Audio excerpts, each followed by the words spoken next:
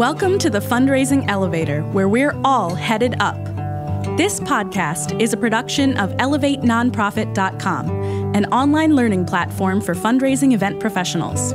We're coming to you today from the studios of the AV department.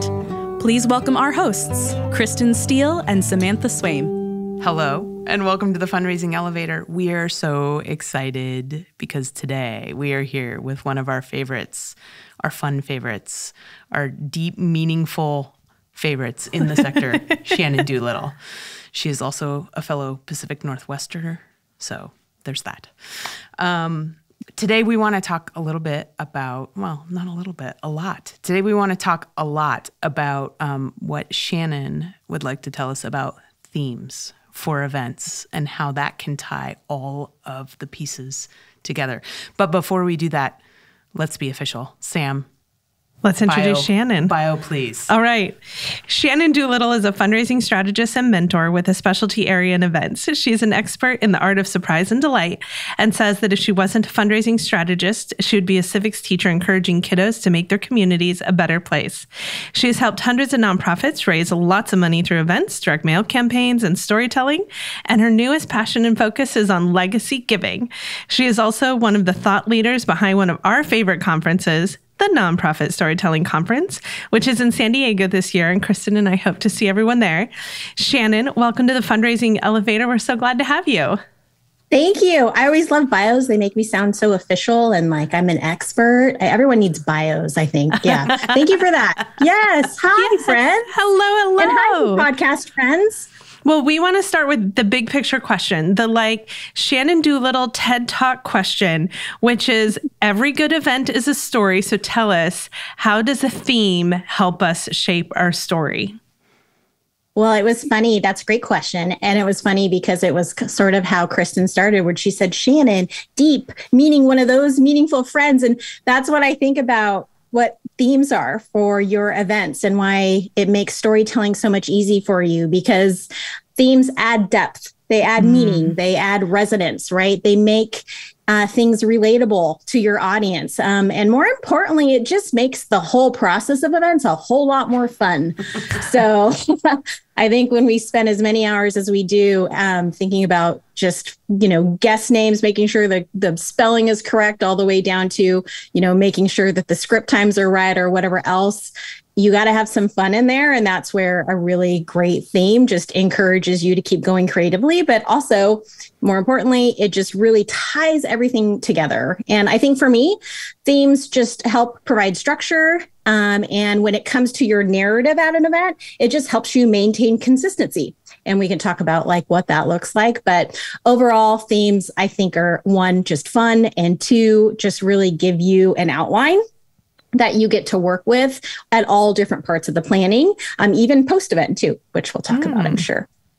Let's talk about all of those things. So sort of at the top, can you talk a little bit about conceptually theme and perhaps my missions or my organization's mission and how we actually conceptually bring those into alignment from the jump so that the theme doesn't become a throwaway and also doesn't become a distraction? Yeah. And I think the best way that I can do this is probably give an example of how that kind of works, because themes can be problematic, which we'll also talk about.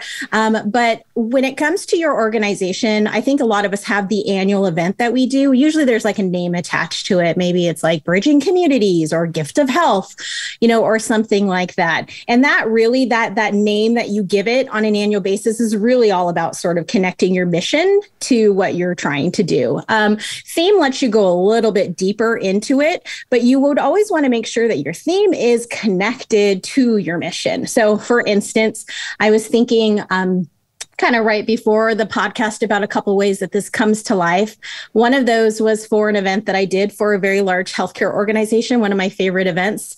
It was all about exploration. And we were up in Seattle, yay, PNW, which is the Emerald City. So we thought we were raising money for our new Neurosciences Institute, which is all about research and discovering new potential ways that we can thwart certain diseases in that neurosciences realm. And that is fraught with its own issues, right? right? As you're raising money for things. And so what we decided to do was sort of do this journey to the Emerald City theme. So the whole point of it was you were an explorer along with us that started in sort of the event invitation with maps, with things that you were doing. So as you were going, even into when you got to sort of that FAQ right before you came, you were following along with this particular character, this explorer that we created that you were alongside with. So that when you came to the event, the things that you got to hear about was the journey of being an adventurer. And how did that look in terms of the room? The room looked like you were kind of in a little bit more of a jungle setting. We had a lot of floral, we had a lot of fauna, but more importantly, the room was very much, kind of that green, that very like, what would an Emerald City look like if you were just discovering it? But in terms of how it connects to the mission, for us, it was really all about the storytelling that we told during the event. So one of the things, this is just one little example, when we very first got on stage with our executive director who started us off, it's a fundraising event. And one of the things that we know about explorers in the 1800s and 1900s is nobody wanted to fund them, right? So, I mean, for you guys, this is something that we've been dealing with for a very long time. And so part of that was there was discovery in sort of being one of the founding sort of thought leaders around what would it look like to discover new technologies. And also what happens after with some of these explorers that then came back and discovered new worlds or new medicines, things that created, new life and new possibility for people around the world. And that was kind of why we're all in that room together. Like this is the beginning of discovery and insight that potentially, right, could lead to some pretty phenomenal world-changing things down the road. So that's kind of like just an example. Like another example I'll give too is we did a breakfast event for it was an elementary literacy program, which I anytime you're going to get me into books, I'm going to love it. But the theme really was around, we did an Oh, the Places You'll Go theme with Dr. Seuss. So it was all around the theme of Dr. Seuss, the colorways, just think those pastel-y bright colors that were included in invitations and things to get people sort of a nostalgic view of like, oh, I remember sort of Dr. Seuss when I was younger. But more importantly, as you got to the event and the people on stage, each speaker read sort of a different page from the book as you went through the event. And one of my favorite things is even at the end, I'm bad. I should have looked this up, but I think even at the end, it's like, something about, and on the mountains, now you go. It's basically like it's your turn, you're out of here. And it worked out perfectly because that's the message you give at the end. Like, we're done here at the event, but now we're off, you go, thank you for being here. So it was just the way that the book lined up and some of the theme that was in the book. So the 5 speakers that stood up, each had a point in the book that they were referring to as they went that tied back to what story they were bringing into the breakfast that morning. So I hope that's helpful. Is that helpful? Yeah, I think what I love about both of those examples is you're leaning into sort of pieces of the guest experience that they bring with them to the event in a really specific way. So I'm thinking about the Explorer theme, and I'm thinking about how you're actually not only connecting the donor to outcomes potentially down the road in this research, but you're also bringing them in to have an imagination about what the process of research is like, and bringing an understanding to that could be a lot of jargon and data otherwise, but sort of experientially tapping into that idea of it being this process, right? But also full of excitement and potential and all of those things. And also on the book piece, I love the idea of understanding that people bring nostalgia with them. People bring stories with them and experiences with them. And where can we shortcut to get impact and emotional connection in that way? I wanted to follow up because you said a great thing in the invite and talk about, right, there's a whole experience that happens outside of that room before and after. And so I'm wondering if you can talk a little bit about theme and invite and what that, we spend a lot of time thinking about Priya Parker and sort of the invite is that first touch point in a lot of ways. And can you talk a little bit, because we've had this conversation, and I would love for people to hear it about the importance of the invite and what that is and what you're actually bringing donors into and what that can look like. I love it. I have said, we've all been doing this for a long time. At least the three of us have. Yeah. And the party starts in the mailbox. I always like to put that out there. I mean, that is the first impression that people get. And, the way that we think about invitations is normally you think, okay, like I've got to get the save the date out, right? Then I got to get the invite out. Then maybe I have to get the reminder postcard out. You think of them in terms of those three linear things that need to happen, which is great. However, what you also want to be thinking about is what's the message that should go into those three, and how can I do that in a way that tells a story? So, for instance, we had, and this is a little bit different, kind of not off theme, but it was still within theme, but we actually told the story of one of the young women that you were going to be hearing from at the event. She was a young woman that had been adopted through the program. She was in foster care. And so we kind of teased her story in those three pieces that you were going to get the rest of it at the event. So it became, and for us, what did we want in that last reminder mailing? We wanted people to not say, you know what, I don't need to go to this event. We wanted that last reminder to be, this is why you don't want to miss the event. Why? One, because there is a young girl who's going to be telling her story. Please bear witness to that. It's going to be a beautiful thing. But three, you want to know what happens. Right. Yeah. So part of it was teasing that out. But I think that anytime you're going to get an invitation in the mail, if it's not going to be exciting in some way, or it just looks like that one-off branded thing, then you're just as a person, you're just not going to be like, oh, what is this? I always like to say, when it comes to what you're putting in people's mailboxes, there has to be some intrigue to it, especially when it comes to events. So really, if all it was, and this could be the save the date, if all it was just a quick, you're not going to believe what's going to happen on November 4th, ... and there's a QR code. If that's it, I want to know what's going to happen on the event. And what's with all these like monstera leaves, and what's this greenhouse in the background of this picture? Like, I need to know more, right? Therefore, I'm going to go ahead and, take my phone and get that QR code, and look, we're raising money for Department of Life Sciences. And we're having this amazing plantology, like kind of event that's happening in the form of a gala or a luncheon or something that's going to happen at the university greenhouse. Like, it becomes much more interesting in terms of people wanting to lean into what you're sending. And I will also say too, because I think this is important, pay attention to the stamp that you're using. We're in such a day and age where, if you're going to have a kind of there was one event that we did for college, first generation college students. It was a nonprofit. So we did this like Route 66 theme.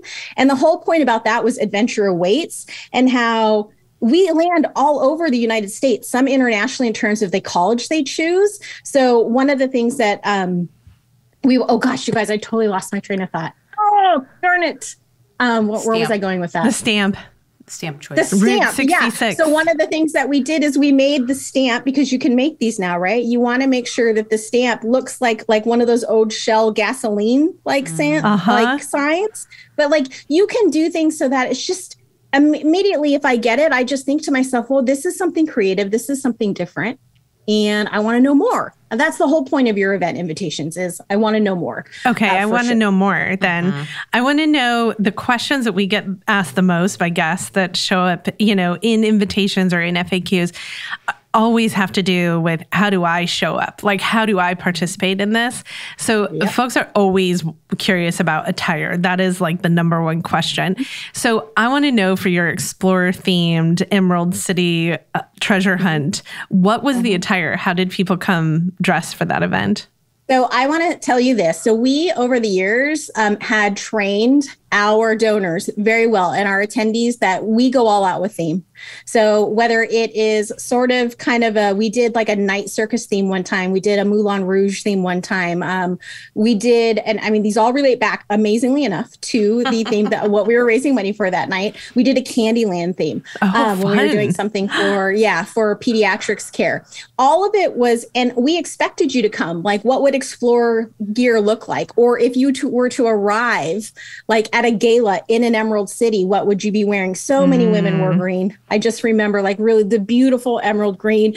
People came with Indiana Jones hats in suits like men, it runs the gamut. So I think a lot of times that too is, and I love this question, is it's so important that people feel comfortable in what they're wearing. And I always, when it comes to event attire, what I always like to say is you may feel more comfortable if you're wearing a suit or something, whatever, with a little bit of a whatever flair. You guys, the other thing about all of our events, we always had a place where you could get little props to make sure that you kind of fit within the theme if you didn't bring anything and you felt left out. Add the theme here. But I mean, there was a point where I started to back off that actually in terms of just letting people know, like, come as you are. That's most important is you might, like for a lot of, I would say probably more women, right? We're a little bit more, sometimes we get more worried about what other people are going to wear. Dudes are like, I'll just wear my suit. But for women, I just want to make sure you feel comfortable. So here's what you'll probably see other people wearing. But at the same time, like if you feel more comfortable in sweats and a cat sweater, I'm down with that. Like there's no reason why you should not come and not feel completely welcomed in that way too. But we obviously just encouraged people to dress up in theme or out of theme, but whatever made them more comfortable, because they were going to be with us for a few hours. So I love it. Yeah. We are going to take a brief pause to thank some of our partners. And when we come back, I want to get into a little bit more of the fun, but also a little bit more of the tactics around the fun. We'll be right back. Loving the fundraising elevator, but wondering how you can talk to Sam and Kristen? Well, now's your chance to do it. Book one-on-one consulting time with Swain Strategies experts Sam, Kristen, and Mary, and get all your event questions answered. Our team has you covered on strategic planning, fundraising strategy, storytelling, data tools, and registration support. Get the tools and the help you need to make the most impact at your fundraising event. Book at elevatenonprofit.com. The link is also in our show notes. Welcome back. I'm excited to dive a little bit more into theme with Shanon and ask, we talked about when theme goes well with mission, but conversely, what happens when the theme doesn't go so well? Well, I've never been part of those. So I'm totally joking. Oh my gosh, friends. Okay. So, that's such a great question. I think that hopefully, here's the thing about fundraising and just in general, what we do, podcast friends, right? We normally have gut feelings around things. And here's my just advice to you. Trust the gut feeling so that if your board member is like, you know what, I went to a really amazing casino night like 2 years ago at my whatever event, and I think we should do something like that. If in your mind you're thinking, no, just no. And that is the one theme I can never make work, by the way, so I've never done it. That's probably a good sign that it's just your gut check around your mission and who you are is probably, that's not going to be a good theme for you. Because things can go pretty wonky. I think the other things too is when you go too far down into a theme, like you get let's say you're like, oh, I want to do for us, we did kind of it was a Moulin Rouge, which I talked about earlier. I'm trying to think of something I've talked about before. We did a Moulin Rouge theme. It was a point where you could go too far into it. Yes. So, one of the things that we did was we were like, oh, we're going to have this phenomenal dance break where we take basically these dancers from a local university and recreate one of the scenes from the movies. And believe me, we did it. But that was the hardest thing. And I don't think it added anything to the event. So I think it's when you can get too far into it versus it just being sort of a thematic structure that can tell more about your storytelling in general. And I think the three of us have talked about it. It's also the flavor of the month themes, right? Or I would like to say the flavor of the month years. It's when it's just like, can I get the fire breather? Can I get the aerialist? Can I get the 8-course meals with the wine pairings and the things that everyone seems to be doing? And if it doesn't make sense to who you are, then I wouldn't be doing them. I was recently talking with an organization that does schools, like they build schools in Guatemala. So they were trying to think of event themes, and they were kind of all over the place, but they're like, what about an under the sea theme? And all of these, like, things that they think are just easy for people to gravitate towards. And I was like, but so tell me more about what happens in Guatemala. Like, what are sort of you talk about these women in the crafts, what crafts are they doing? And they just started talking about these weavings and these textiles. And I was like, why don't you have your theme be around tapestry, and send people the actual threads that these women use in the invitation, right? So and it's about weaving a better future, that be a theme that really relates to what you're doing versus the themes that you might think are maybe fun, or let's get all the food trucks together and do something around that because that's what everyone else is doing. If it doesn't necessarily relate back to the story that you want to tell or how it manages to move your mission forward or really give people a desire to give to you, then you're kind of on the wrong track. And you just don't want to be spending your time there for sure. It's funny. Your money. It's funny that you tap into these zeitgeist cultural sort of, it's like there's this wave that happens where all of a sudden there's just an trendy thing that everyone wants to do. And you have to keep coming back to, how is this going to tell our story? How is this going to help us sort of evolve our mission? But the aerialists were literally 2 years worth of every event we did. There was a request about aerialists. And we've been supporting one of our event partners on opening a new venue. And we're like, do you have aerialist hang points? And they're like, what? I'm like, you will need them. The food trucks is very much the trendy thing now too. So it's time that we innovate and create some new ideas along the way on themes. But you mentioned a couple of things just now that I want to come back to, which are those little moments of something someone wasn't expecting, like the threads in the invitation. Yeah, that's so great. You told us another example of an unexpected surprise and delight that was in the Emerald City event. Can you talk a little bit about sort of your philosophy and how you pull surprise and delight through your themes? Absolutely. So I think that the one thing that I always like to talk about, fundraisers or just anyone that's in our industry, is there is so much to be said about thoughtfulness and intention in what you do, which is why when it kind of comes to theme, sometimes this could feel kind of fluffy in terms of fun theme, but there is so much intention and thoughtfulness around choosing the right theme and how it can resonate or better empower the storytelling that you're going to do at your event. I think of it the same way when it comes to guest experience. Mm-hmm. And I know you too, and I know Swain Strategies in general is a powerhouse in this regards, but there is so much, it's a gift that your donors, supporters, first time attendees give you in terms of their time by showing up at your event. And I always want to honor that in some way, if I can, by doing a little bit of surprise and delight. I have so many examples of how to do this and how I've done this before. But let's just take a first time attendee. So I had gone to an event one year where the next year they asked me to come on and help them with it.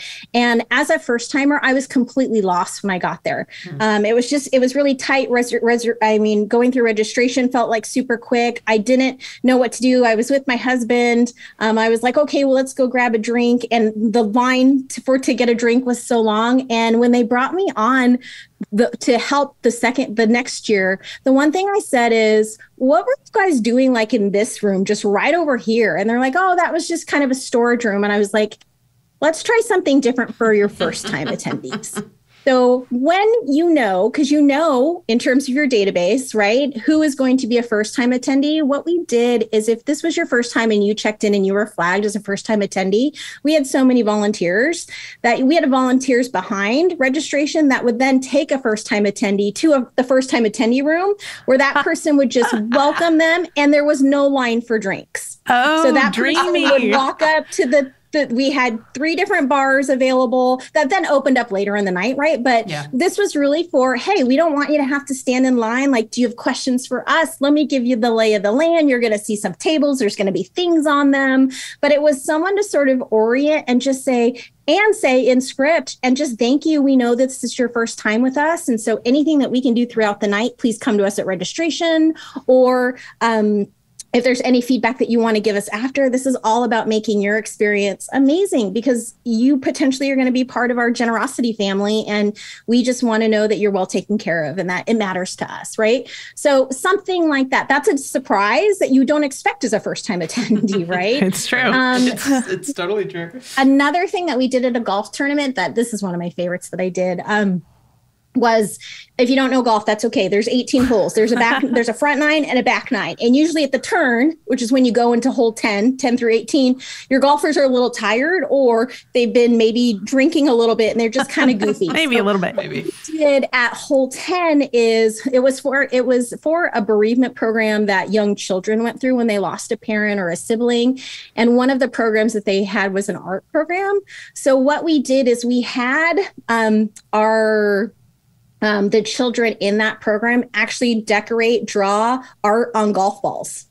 So that at turn 9, when you came around, the whole point, you guys, unless you're a crazy golfer, you've lost a few balls on your way to the turn. So what we did is we had these balls that we gave to each foursome. So we had a story behind that ball. Like these balls were created by Sarah just for your foursome. And Sarah loves this. And because of you, Sarah gets to have these programs, and she wants you to know that she wants you to use them. Don't keep them, let it fly, just like you're just letting her fly in new ways. Right. So there's a story to it, but to watch these dudes and some men and some women too, anyone honestly, that were hitting these balls, the delight on their faces as they hit these balls on the back 9 was phenomenal. And even the faces where they lost the ball, like they just completely, but I mean, and how important it was for them to find the ball, it just becomes this little surprise and delight that you're not used to. One other way too, is just knowing, like, what if you were hosting an event at your house and you had your guests, like, what is your signature drink? What would you do? One of our table captains, who had been a longtime table captain, had this very special, it wasn't like pomegranate. I think that's kind of newer, but it was this sparkling cider, like this, that he made for everybody, because for him, they didn't drink alcohol. So it was kind of that was him and his wife's favorite drink to offer people. And so we actually made that for everybody at his table. So that when you sat down, that was your drink that you got as kind of from him. And he was like, I cannot believe you guys did this. But it was like, you know what, there's more than enough wine and everything available. But we wanted to make sure that for those guests that are non-alcoholic, we have something special for you too. And so I could go on and on. Oh, one other one. I'll give you one more. The places you'll go. So one of the things that we did during that event that was very special is we had book plates made, and the book plates are kind of that sticker that you put on the inside of a book that an author can sign their name. And so we had every guest write their wish for a reader on one of those book plates. What we then did is we put all of those book plates into new books that we had just been donated by a large corporation in the organization that went out to the schools where these programs were. So it was just this beautiful, like, if a child opens a book, they're going to see this little empowering, wonderful message from somebody. So what we did is we had the kids do that in reverse for some of our table captains or very cool. First-time donors, so that you received your own book plate for the wish that they had for you. And they were so cute because it's like little kids who have no idea, like, what would I wish for somebody? It was like, well, what do you wish for your mom? That she gets a massage and has a really good day. Like, so, I mean, these were the kind of messages that people were receiving. And that closing of that loop, it was beautiful. So people just don't expect, right? They don't expect to be seen. Yeah. And that's what's the heart of all of those is how as human beings we can see each other and in that experience come together and close that gap. Absolutely. And I think it's so important. I think that when you think about, and I mean, we know this too about storytelling in general and how storytelling works, but we also know this about dopamine and all these other things that happen scientifically with ourselves. But those moments of delight, that is the resonance. That is the emotional connection that happens. So that's why it's always important to me when you're at an event. For instance, we did one for, if you guys know the programs that serve a lot of girls who learn how to run their first 5K, at that event for most of those organizations, a lot of them having the girls wear capes during their first 5K is a big deal. So for an event that we did for about 180 donors at the very end of the night, there was a group of girls that came up on stage and they're like, and taped underneath their seat was like just a little bag and everyone had a cape.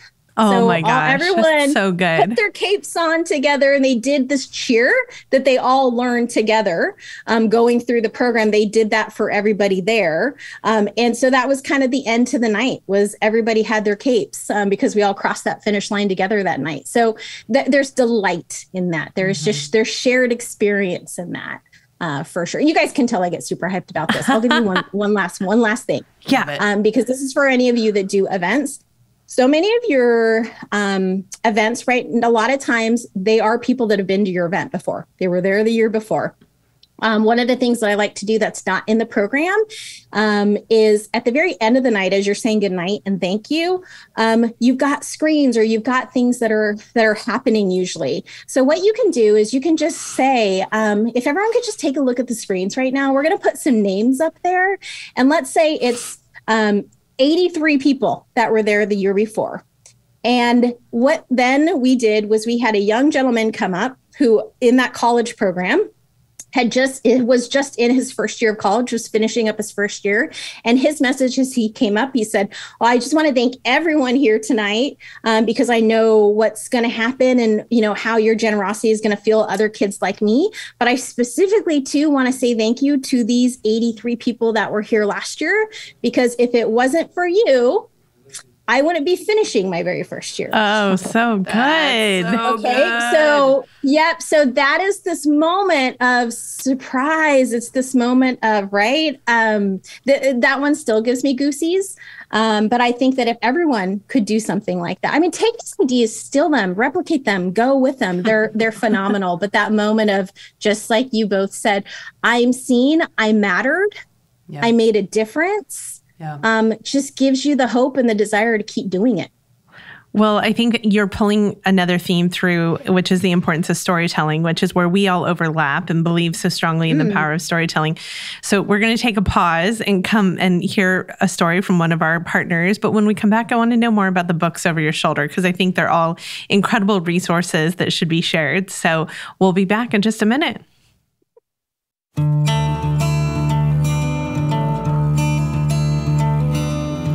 Elevate, we believe in bringing people together.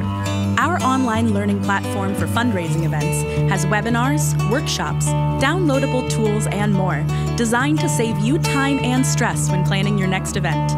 We're getting nonprofit, development, and event planning professionals the tools and ideas they need to create events that inspire donors and raise more money. So join us at elevatenonprofit.com. The link is also in our show notes.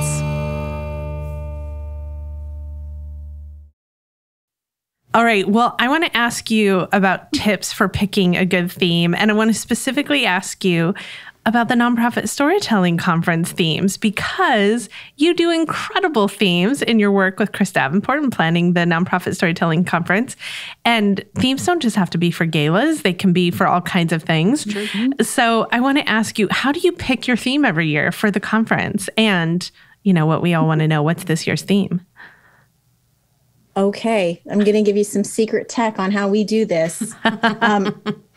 Honestly, it's like any other theme. I think when you kind of pick the one that just you want to be working on, it's the one that you are like, ooh, I could get excited around this one. The other thing is knowing your audience. So for us, when we think about storytelling conference and the theme that we want to do, how can the theme work in ways to really encourage the work that they're doing? You podcast friends specifically, are doing on a daily basis, and whether that theme would resonate with you. Sometimes it's also very personal. I mean, we did a space theme one year, and really that was because the opening story that we told was around our executive producer, Chris Davenport, and the fact that his dad was one of the main engineers around the backpack that the first astronauts wore to get to the moon. And so part of that was we knew we wanted to tell that story because we knew how that would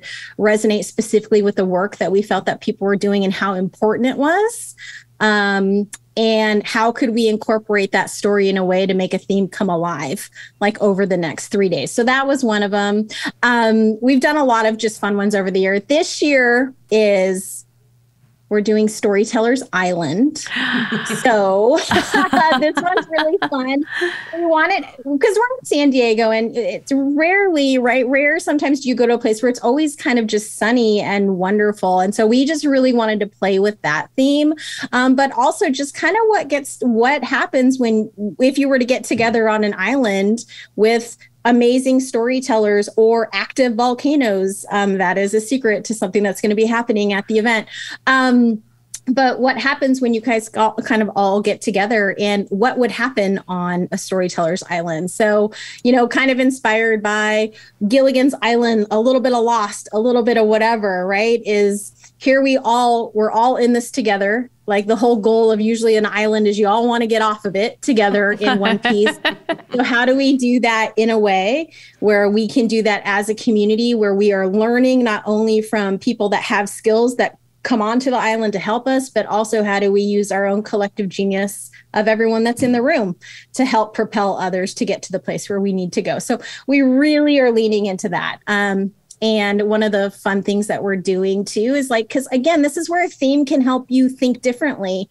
So we're like, okay, so many of us come to an event or a conference, and maybe you have a gift that you can give to somebody. Maybe you're not on stage like a Kristen or a Sam, but you have as much knowledge, and there's someone there that needs that knowledge. So how do we connect you? So we're going to have like a coconut board where one half of the coconut is something you can offer to people, and the other half of the coconut is something that you need. I need this. Mm-hmm. I can give this. And then our volunteers are going to put the coconuts together on a big board so we can help people connect to each other that need help on an item. So kind of like that give and take, but how do you do that in a community? But we wouldn't have thought that until someone was like, oh, we have to have coconuts. And then I thought, what can we do with coconuts? Oh, we can you have to put them together. So anyways, that's how my brain thinks.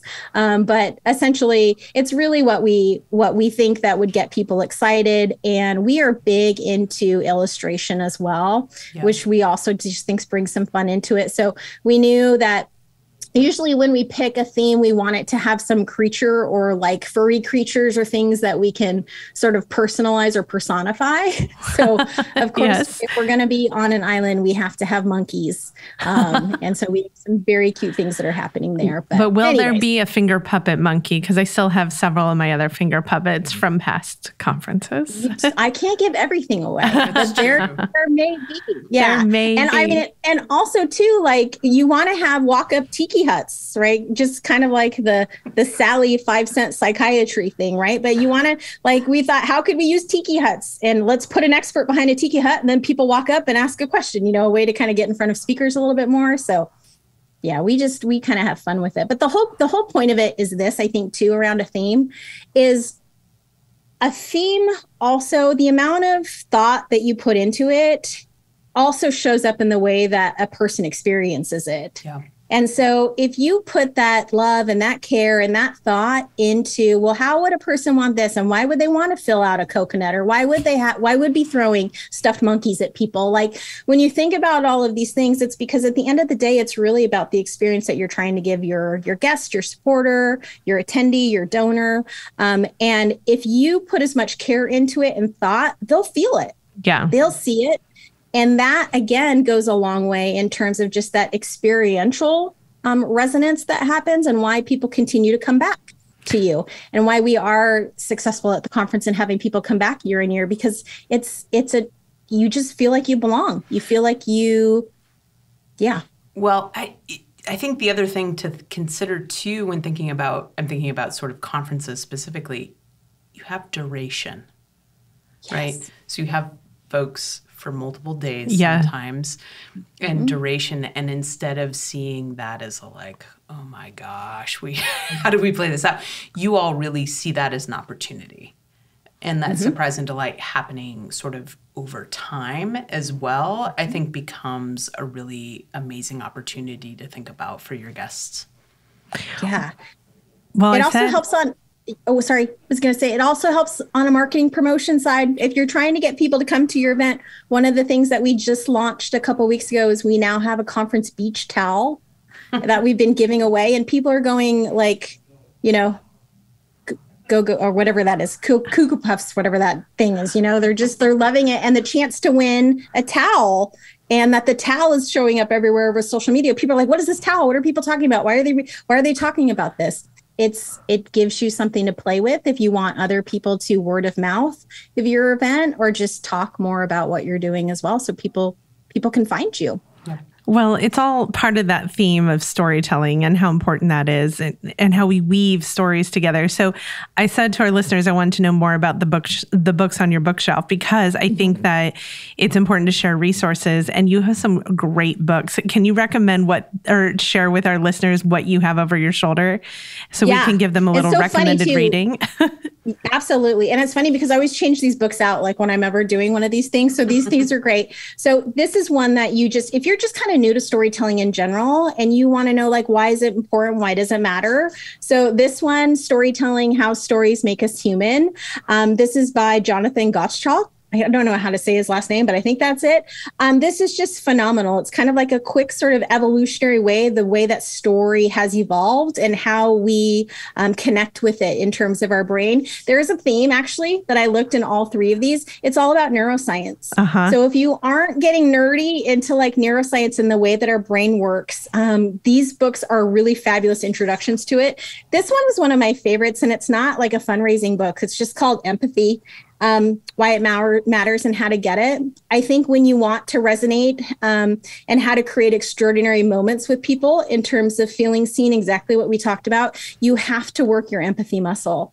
And if you, and because it's a way of connecting that puts you in a different person's shoes or has you thinking about them in a much more compassionate, different way, this is a great book. Plus, I think the more empathetic you are in terms of using that muscle, actually a better, deeper, more meaningful storyteller you are. And then this last one is Emotion Raising by Francesco Ambrogetti. If you are in the fundraising world and you don't have this book, you need to get it. Frankie, who's worked at UNICEF for so many years, has amazing amounts of information about how our brain works with emotion and how to specifically use emotion in it tactfully. So lots of different tactics in your fundraising storytelling that will actually make people more likely to give. And I have to tell you something that's very special about the conference this year. There is a doctor, kind of a neuroscience. He just wrote a book called Immersion about a year ago. His name is Dr. Paul Zak. He's phenomenal. Just look him up. We love Paul Zak's work. Are actually doing a session together this year at Storytelling. That's awesome. Dr. Zak has never been in front of a nonprofit audience like this before. And in terms of immersion and how the brain works on storytelling, he's one of the most sought after people internationally.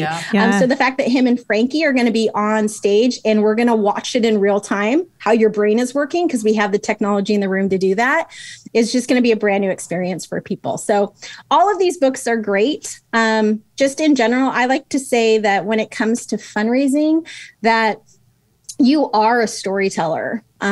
You are, and that is your greatest gift. We believe at Storytelling Conference that the most influential person is a great storyteller, and that all of you and all of us in fundraising, this is what we do on a daily basis. But a lot of times we can get taken out of that space of story because we're really focused on the day-to-day or the things that need to happen. But every now and then picking up a book or watching a good movie or even watching a little YouTube short on story will get you back in that place where you're like, It's really about how do I connect to other humans? And the best way to do that is through story and inviting them to tell us their story as well, which is why when it comes to an event invitation, don't only speak at people, ask them a question and have them write that in their RSVP back to you. So whether they're doing that online, like let's say you're doing a literary event, like in it, ask them as they RSVP, what was your favorite book as a child? And that becomes a story that you can start to have with them about, I saw that was mine too, or that was my board members too. Like, what do you remember about it? Just make sure that you're also inviting them into sharing story as well, as part of your event. So, okay, I'm adding questions to invitations. Yep. I have another book I need to go buy because I have not read Frankie's book, so I need to go buy that. So good. Well, let's go for a ride on the elevator, Let's Kristen. do it. So we always invite our guests on to the fundraising elevator, and we're going to go up to the penthouse. And I would love for you to tell us a little bit about a great event you've been to and why. What made it great? What made it great? Oh my gosh. Okay. I'm going to throw you guys for a little loop. Do it. And it's going to be an event, but not an event. So it's not a gala event, but I think it has, or a fundraising event recently. It's going to be something that I think speaks to something I want more people to be thinking about. Okay. And that is Pacific Northwest people. 2 years ago, Seattle got its first hockey team. And we are huge hockey people in this family. And I want to tell you, we went to playoff hockey this last year.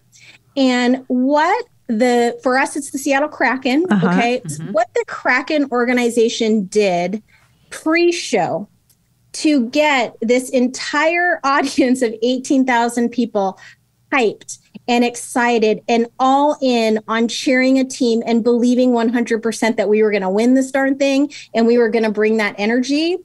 That's the kind of thought that I want people to have when they are thinking about their event. And here's why.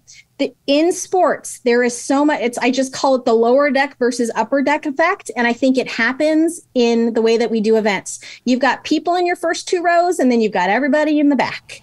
Or you have people that just are not going to have that same experience that other people who are maybe closer to the stage don't get to have. How do you make sure that every single person in that room feels like they're wanted? You want them to be there. How do you get them excited? Whether it's everybody with a blinky bracelet, whether it's everybody that gets the same rally towel, whether it's when you are specifically, you've got someone on ice that's talking, he's talking to the people up there and he's pointing and he's doing things. It's how do you create this atmosphere where you don't feel like you are a second class citizen to other people that are in the room? And I would say that for me, from a gathering perspective, that is something that I just think about because, and I know that organization too, even as we were going out, the fact that they had different ushers, different people giving high fives to people. These were all thoughts that they had about how do we make sure that people are fully immersed in this experience. And that, I want to say lately has probably been one of the best experiences because I wasn't expecting it. And I wasn't expecting me to feel to a person that I could look down my row and would never see again in my life, to have this moment of like high-fiving and doing this crazy towel thing they had us do with each other. It was this moment of connection between people in a room. In a room for in an arena full of 20,000 people, they were able to figure out, how do I get that person in row 18, row F, to connect with the person 5 seats down from them in a way that's they're going to remember. That's going to be all about Kraken hockey down the road. So I love it. I don't know if that's helpful, but it really gets me thinking a lot of times when you think about the people in the back of the room, when you even think about, and this, where, okay, well, I can't afford that much on AV, so maybe the sound's going to be a little bit crappier in the back, but that's okay. It's not okay. It's okay. Absolutely not okay. Or, you know what? I can't figure out the putting 4 screens in around a room, but that person's not going to be able to see. But you know what? It's fine. It's fine. It's what it is. No, it's not. Yeah. That stage in the middle so that everyone has a chance to see. It's it's that kind of stuff. You guys know this as well as I do, but I just think in general, thinking about how do we make sure everyone has a great experience, whether it's through that surprise and delight or whether it's through a theme, but that everybody feels like you are seen. Like absolutely 100% the impact of you being here and giving us your time matters no matter where you're seated. Making people feel that way is what I think makes an event pretty special, and what I felt recently that made me just feel like, yeah, this is it. This is the sauce. This is it. I think that sauce is something that we're seeing a lot. Well, I've been down the rabbit hole of social media. We're seeing a lot in the Taylor Swift tour that's happening, the Eras concert tour. The bracelets, like she gives everyone the glowing bracelets. So then it creates patterns in the audience. There's exchange of bracelets happening, that people are creating bracelets and giving away bracelets. There's the chants that people are doing, that idea of like everyone in a crowd, no matter how big, being connected and being a part of something is a really powerful impact of bringing people together and gathering in this way. All right, I derailed us from the elevator. Yeah, so let's jump back in the elevator. Let's go down to the basement where all the tools live. If you had to name the biggest tool you think fundraisers need in their toolkit, what is it? Oh, man. Not to put you on the spot. Oh, we stumped her. That's a hard one. It is. Okay, just I'll give you a tactical, because I've been saying this for a long time, especially if you're in the event world. Can I just give you one tactic? Yeah. One thing that I think all of you should know and do, and that is for every first-time donor, first-time event attendee that comes to your event, they are the first person you prioritize to get a thank you call. The amount in terms of not just retention, but just overall goodwill that you will create for a brand new donor supporter of yours by having them be the first thank you call you make is immense. And I've seen it in the 20 years that I've been doing this. So that's from a tactical. I think you need to know that. I think you need to be telling your board members and your other fundraising staff or other people, like, we're going to make thank you calls, and this is who we're going to target specifically, because that's going to pay dividends in terms of long-term, just long-term for you guys. In terms of just what I think that they need, gosh, this feels very Ted Lasso, but I just think you need belief. I just think you need to believe and trust your gut so much. And I wonder if you guys get to have these conversations, especially with younger fundraisers who are just kind of questioning, like, do I have enough experience to be able to tell a board or tell my new director that this is the way that we should be going with this event theme? Or should I be this or that? And I mean, it's just pure, like, yes, if there's anyone that you need to hear it from, let it be from me, Sam, and Kristen today. Yes, you bring so much unique perspective to what you do, and you were hired for that specific reason. Sometimes our managers forget that. Let's remind them why.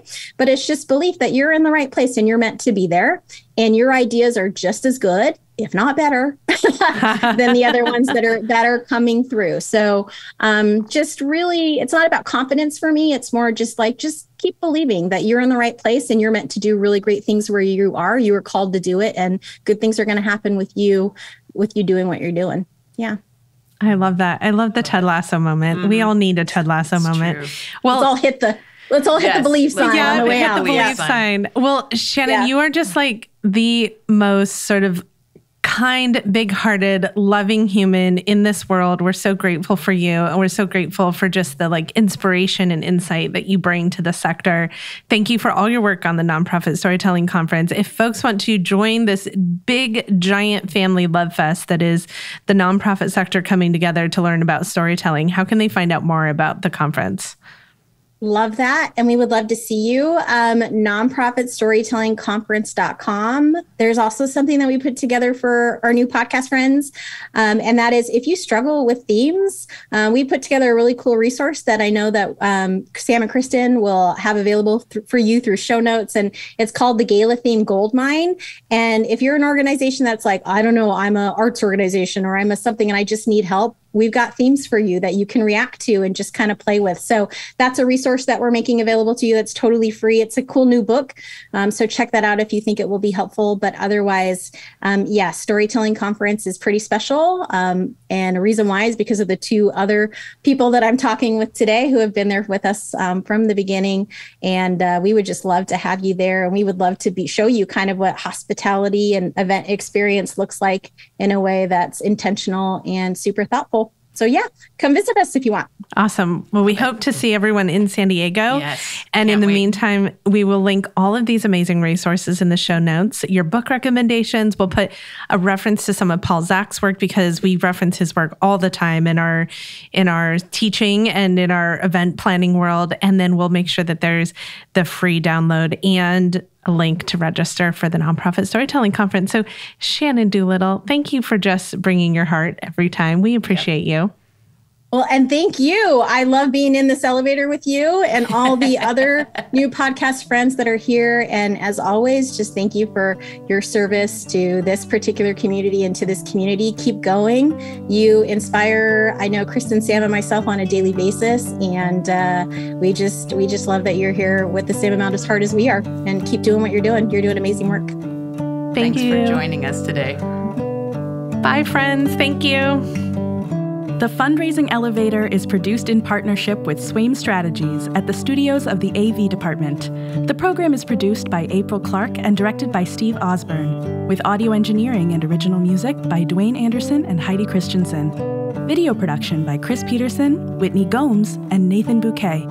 Video editing by Steve Osborne. Graphic design by Pendulum Creative Group, and support from Sophia Keller, John Lyles, and Andy Dowsett.